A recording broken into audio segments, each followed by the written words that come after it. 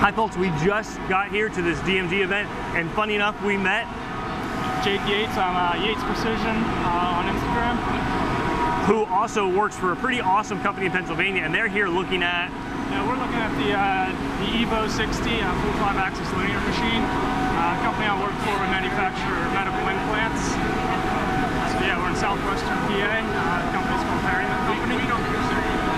So I knew it wouldn't take long to put a card here to the video we did with 1186, who also has, he's got like one of everything, but he has one of the Evo machines, which is a linear motor machine, so super fast. It doesn't actually have ball screws. It has these magnetic, think like a mag trainer, maglev train, which is really, really cool. So you guys want it for just absolute great finishes? Yeah. So a lot of the plastic parts we do, they really show blend issues and things like that. Right now we're running a Pseudocoma indexer on top of a 3-axis machine, and those blend issues are starting to come out. So we want something a little bit more integrated.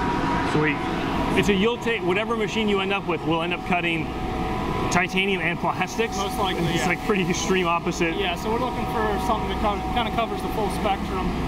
Yeah, so we cut titanium, we cut plastics, we got 17-4 stainless, a little bit of everything. Awesome. What kind of options, tooling, crib size, that kind of stuff would you think about? So automation?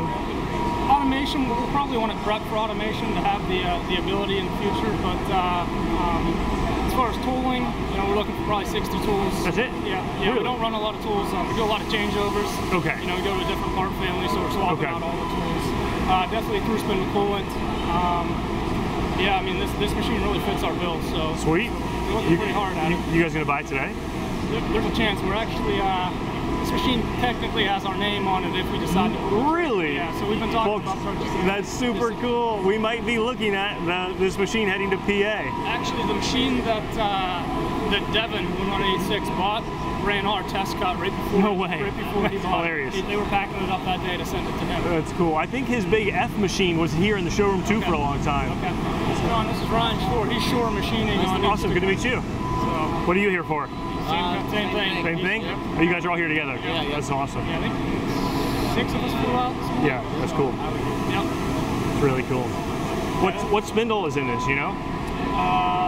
So it's 20,000 RPM spindle, I believe, and it's the HSK 63. HSK. What do you guys run in that Makino right now? HSK 63. Yeah. Except we have 5 horizontals that Makino A51s that are Cat 40, and we have 6 PS105 Makinos that are also Cat 40, but our F5s are all HSK 63. The PS105 is their 3-axis vertical? Yes. Okay. Yeah, more like their tool room mill almost. Oh, really? Yeah. I want to say it was like the PS90 or 95 is like their bread and butter 40 by 20. Is that right? I believe so. So it was the PS95 and they just went to a PS105. Okay. So they pretty much phased out the 95 and it's got 105. Got it. So a great example right now though, really this is 3+2 machining. They're doing a 3-axis strategy while the machine is held in a 5-axis orientation, but it's not simultaneous 5. Although if you want to do good simultaneous 5, having this as a linear machine is the way to go. Holy cow.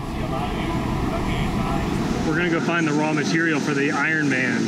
Actually, I think they're doing, you said they're doing op 1. Your name Jim? Yes. I'm John. John, how you doing? Good to meet you. Okay, so if you guys have seen any of the stuff from SS CAD Cam, he's got the DMU 65 monoblock. 65 has all the bells and whistles. 75 is pretty much off the shelf. This is what you get. You can definitely see it's an adaptive or dynamic style tool path. Spectacular finishes for even just a roughing.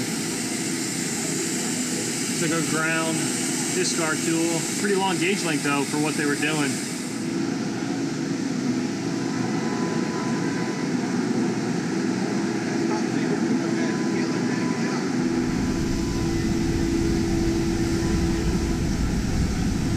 Looks like they've got some Mighty Bite style clamps on risers, and the idea here is you can make something like this.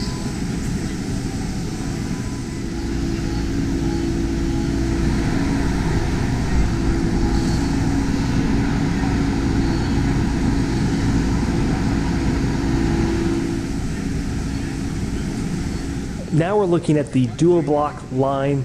I've also heard these called the portal machines. I love these machines. They're full 5-axis machines. The difference is that you've got that 5-axis articulation in the head, not in the table. And that makes sense when the workpiece is really heavy because you'd rather move around the less heavy object. Some of these machines are also the FD version, which means they can also do turning. What an awesome, incredible, capable machine, and they can really hog out some material too.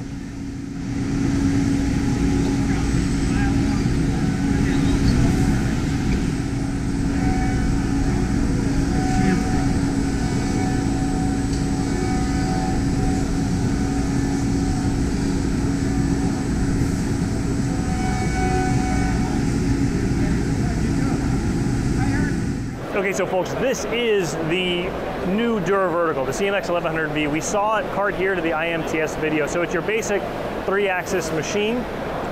Mori, or DMG, has a little bit of different strategy with the way this cast iron is built. And what takes you back when you walk up to it is you've got sort of this 45-degree, almost like a slant bed lathe. Pretty good. Can you move the Y-axis forward, or is that just in the head? Right, so this is as close you're getting to the table. Yep. Got it. But it does have a accordion. Yeah, it's a separate system that will open up. But yeah, so actually it's pretty nice. You can walk up to the machine, so you can see here, really easy access to get to your parts, which I like. It's actually a pretty high. If you're looking at the standard CMX, table height is about here. What's, oh, you lose, or you, excuse me, if you sacrifice. Yep. Plus also there's a 200-millimeter riser column on this machine to accommodate for the extra height because of the pallet chain. Got it. Do you know minimum spindle to table distance? 26.1 inches. Okay, a bit then. And these are plus, these are Cat Plus spindles? Yeah, these are Cat 40s. You can do face contact, which we do on this machine for a couple of tools. Okay.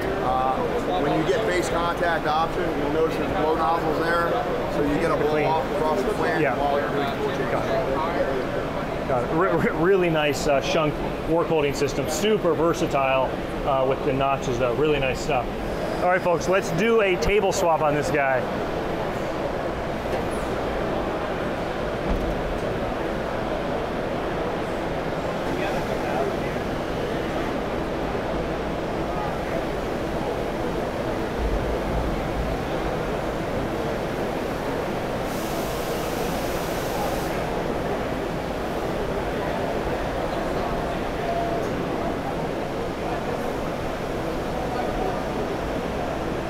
So it's interesting because this is yet another way, in fact, probably a really easy way to implement automation. And then my reaction would be you don't have the gains you would have with a full-blown palletized system with 3 or 4 or 10, but I'll tell you, this is a little bit more actionable. You've got less investment in work holding tooling, and for us to be able to hit cycle start and run that second shift overnight, this gets you doing that right away. We're going to do another pallet change right now. Perfect. We'll do it from this angle.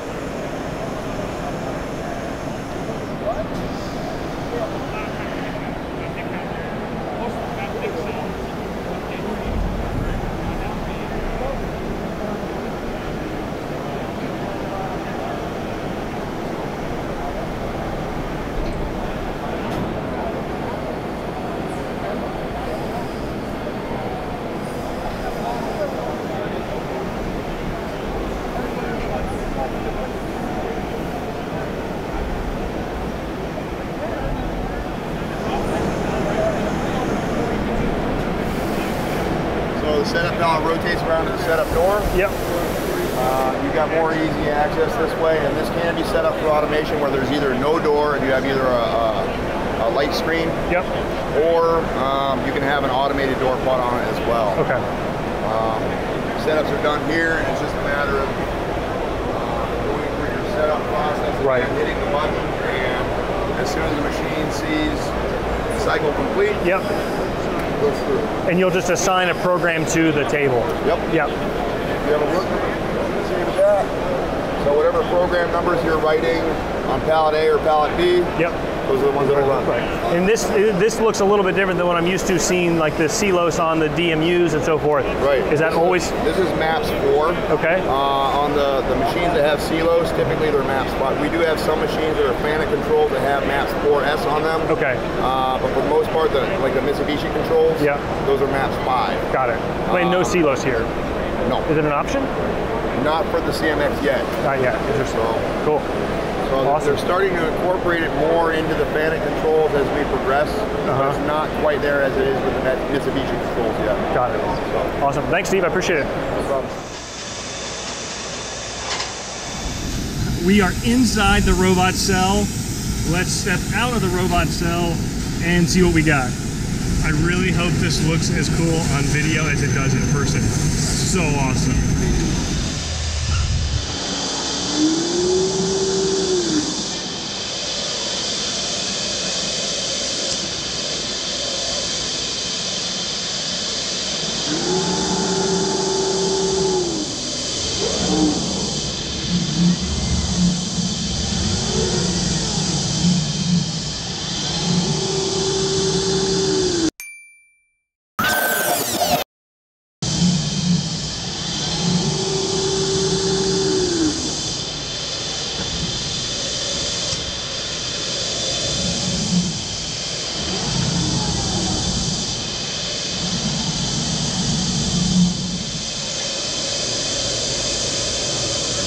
Into a 4th axis fixture.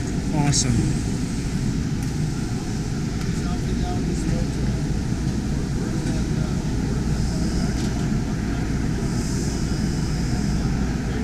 Probe it in. It looks like they've got hydraulic clamping through the fixture, which is pretty cool.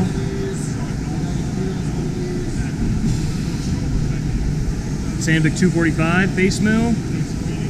I bet you they're just air cutting, yeah. Still. Woo, that's fast. That is really fast.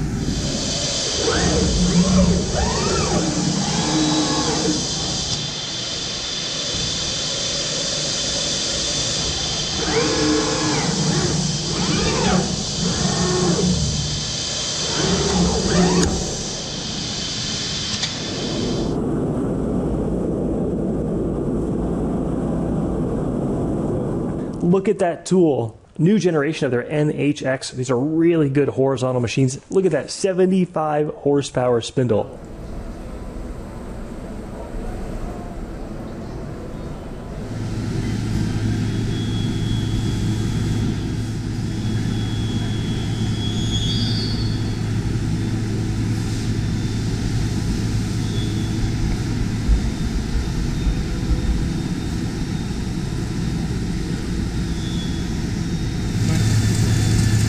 Not only is it silent, but you don't hear a thing.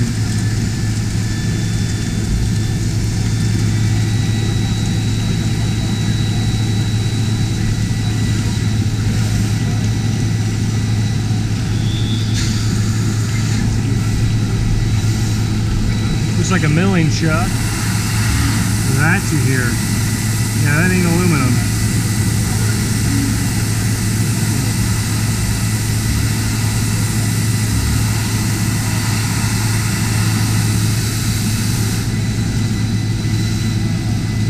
Fast. Quick chamfer. Looks like that Sandvik 316.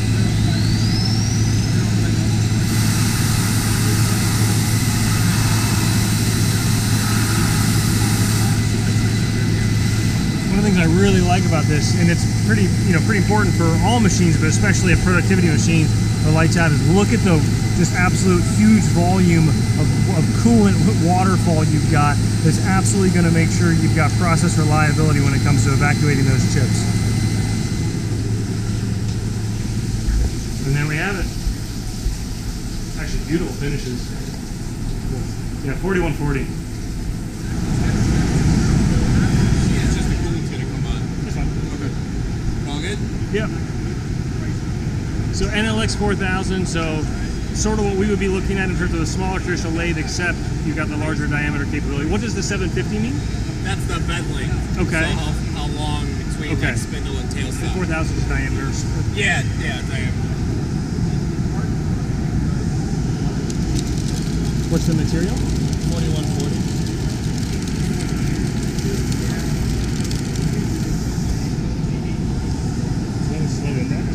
Maturity? I can control it with the feed override. Is it at 100% right now? It's near 100%. Yeah. It's actually pretty cool to appreciate that this is moving in 2 axes as it's making that cut.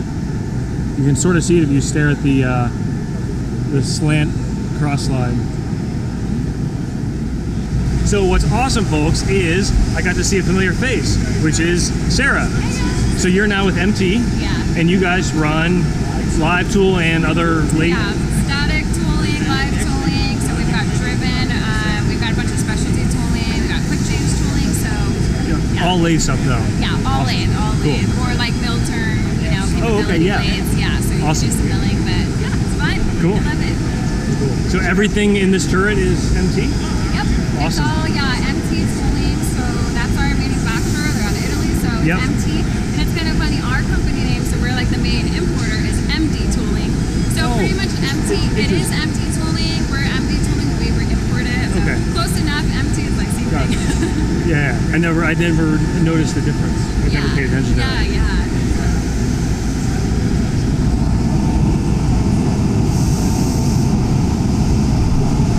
So what's awesome too is everyone knows the famous Instagram photo of the insane lathe, and that appears to be an MD or MT product. So that's kind of fun. Yeah, 12 position turret with 80 tools. Somebody comment below if you have seen a lathe equally or more insanely tooled out. Through spindle, through the turret? It's always through the turret, and then you can do through the tool as well. Yeah, if you want. This one isn't just because it has the external line, but you can do that if you want. This is thread milling right now. Oh, really? Okay. Got it. So actually an awesome size machine. That was the drill we were running? Yeah, so like 22mm drill. Yeah, it's a good size drill. And normally this style machine comes with a higher torque milling motor, but this is just a standard milling motor, so I couldn't push it too much harder than it is.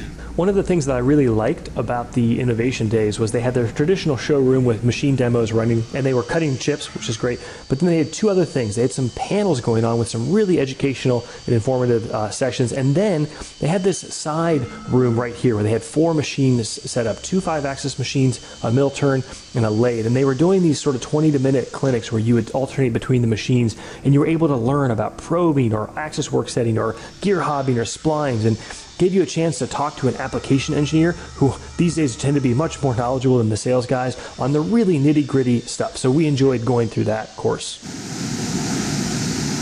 So I'm using the C-axis as my driving, and my Z-axis and my X-axis are making the tool motion.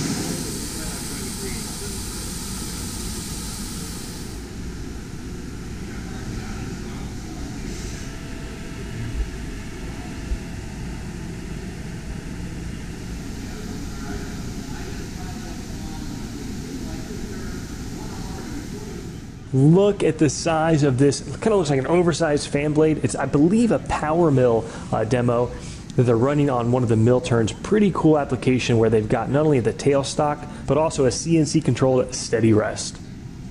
All right, folks, wrapping up, we're back at the NHX horizontal series. This is the RPP rotary pallet pool. The more we learn about machine tools, the more I appreciate things like built-in automation as well as the footprint. This holds a huge number of relatively large pallets and a pretty small footprint and gives you the flexibility to really run high volume. We had the chance to meet actually a fan of the channel at this event who manufactures for the firearms industry, who's looking at adding, I believe, yet another one of these. And it matters. When you start filling up space, even if you've got a 20,000 square foot shop, you want huge volumes or the ability to run huge volumes. Flexible manufacturing, integrated automation, really cool stuff. And there's our camera. And finally, one of the fastest machines that we saw all day, it's a very strange lathe. It's got built-in automation with this parts feeder.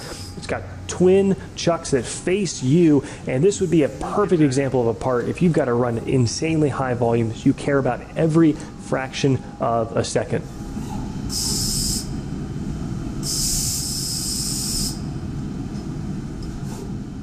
Folks, hope you enjoyed. Card here to the video where we talk about all of the additive and hybrid, the laser tech, the sintering machines that we saw at this same event. They were worthy of their own video. That technology is just absolutely amazing. But if you're in Chicago next year or you have the chance to attend one of these innovation days or learning days, really recommend you do so. Otherwise, folks, hope you enjoyed. Take care. See you soon.